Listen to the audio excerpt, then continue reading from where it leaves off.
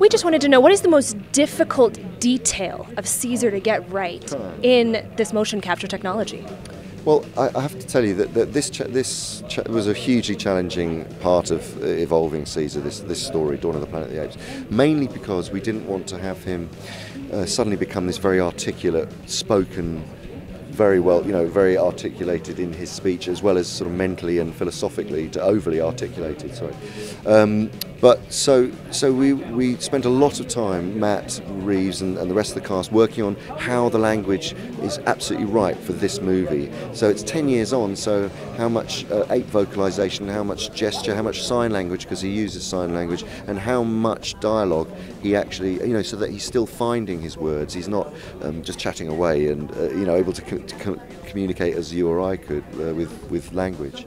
So that was probably the most challenging thing about this role, actually.